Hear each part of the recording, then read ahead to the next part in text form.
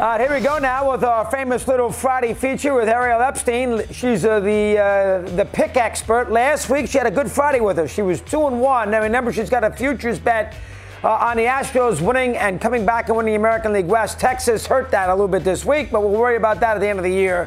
2 out of 3. You'll take that odds every day you can. She has plenty of other picks. I want to chronicle what she does here on Friday. She's probably a little over 500. Here she is now. That was Yankee Stadium.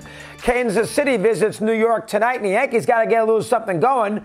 And Ariel thinks offense tonight early in this game will not be frequent. Let's start with that play first, Ariel. Go ahead. What can you tell me? Great to see you, Mad Dog. Yeah, shocker. Offense going to be at a minimum for the New York Yankees, averaging about 3 runs a game since they lost their slugger, Aaron Judge. The Yankees' batting average is a .218 in that span since the first week of June. Don't see offense considering Kansas City's righty Alec Marsh is on the mound. He's had this fastball that's 94 miles an hour, yet the spin rate is in that 94th percentile. Even the Tampa Bay Rays were hitless against Marsh. Now the Yankees get their righty, Clark Schmidt, who owns a .283 ERA in his last 10 starts. His cutter has improved. If none of that intrigues you, the Yankees are the most profitable home team to bet first 5 unders on. You're up 11 units when the Yankees are home betting a first 5 under. The next bet is only up 6 units, and that's the Mets at home. Yankees' first 5 unders are profitable. Go with that under a 4.5.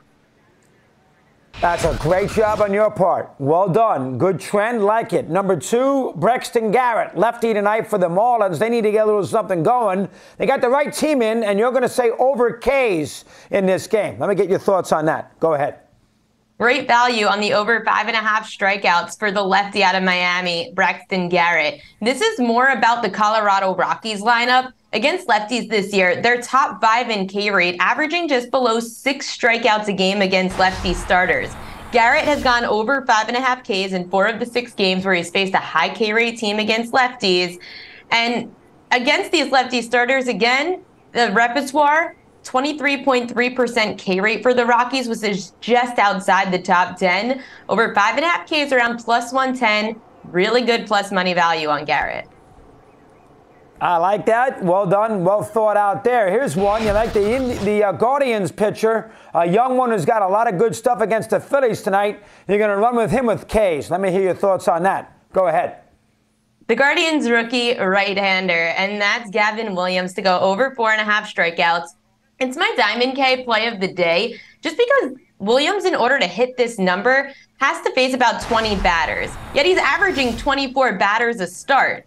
The Phillies, top 10 in K rate against righties. Their 26% K rate is the 9th highest in baseball against a repertoire like Williams. These starting pitchers are averaging 5 strikeouts a start against Phillies as well. Over 4.5 strikeouts for Gavin Williams is my favorite strikeout prop tonight. And the Phillies did not hit against Milwaukee, so that may not be bad. And this is weird. The A's, Valdez pitches for the Astros tonight. The A's are coming off 2 nice wins against the Red Sox, which is rare indeed. You're going to take them early on the run line. How about that? Let me hear. I call this my fishy line of the day. It's when you see reverse line movement, meaning the line moves in favor of the team that the public's not on. In this case, the Athletics had the line move 10 cents in their favor overnight, despite over 80% of action coming in on the Astros. Go figure. It's a little strange. It's just like the Kansas City Chiefs facing the Houston Texans. You wouldn't want to bet the Texans unless the line's moving in their favor. I see why. It's been the lefty for Oakland, JP Sears, just bad luck. The Oakland offense is averaging a run less per game when he's on the mound. Yet Sears has been pretty good, 3.15 ERA. His last time out against Houston only allowed 2 runs, 6 innings pitched, 7 strikeouts.